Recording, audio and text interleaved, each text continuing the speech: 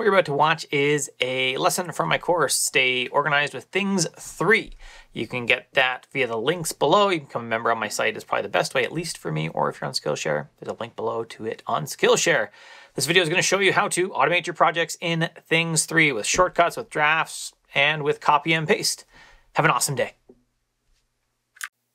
In this lesson, we're going to take a little look at how to automate some of your project's tasks in Things 3 outside of shortcuts, because we've already covered that.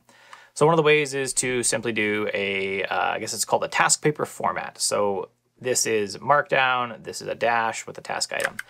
I can copy and paste all of those into Things 3. So let's go to my inbox, easy place to clean up, and paste. So now you can see I've got all 3 task items in there easily. So it's gonna be nice if you keep lists, say in Obsidian or some other note tool, and you can just copy and paste them into the spot you want in iPadOS, iOS, whatever. So let's resolve these. Let's clean up a couple of the other ones I have here too.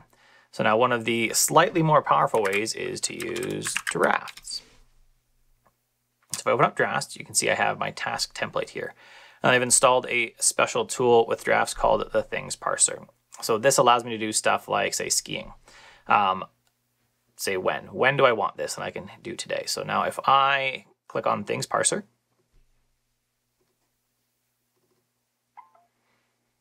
it set me up to skate. So I know that as for skating today, I need to get the trailer hitch, the bike, shoes, lights, Arwen's helmet, Lorelai's helmet, Curtis' helmet, and then Eden, I need to make sure my oldest daughter has her mask, gloves, skate, snack. This can be good for whenever I, have skis to pack, stuff like that. I have a list to make sure that I remember all the stuff, because the only time I didn't do this list last year, I forgot the ski boots for 2 kids. So that's another good way to do it. There's also the way in shortcuts, which I've already showed you, where you can create a things URL with all the things you want in there.